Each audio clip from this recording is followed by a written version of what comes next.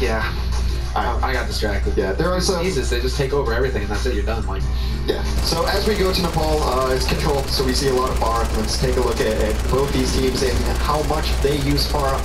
And this is something I noticed earlier. I'm like, Anwai runs it a lot, almost more than anybody. But you look at the top guys, Hydration and Agility's running a ton. Liberal right there too. They run it almost like 50% more than the next couple of players, EQO and Civic. So there's something in common with the teams that run.